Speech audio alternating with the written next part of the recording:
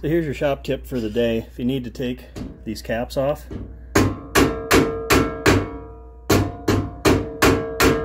gotta tap them.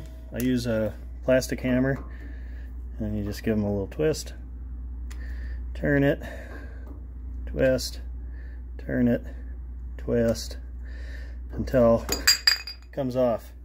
And then you see that there's water in your boat trailer hubs, and then you become unhappy. But that's how you remove the cap easily without damaging it. And then when you put it back on, just hammer around the outside, or you can get a piece of PVC pipe that fits around it, or if you've got real big sockets, then you can drive on that lip. Otherwise you need to drive right on the edge of this, or you're going to dome this in and it's going to rub against your castle nut and your cotter pin as you go down the road.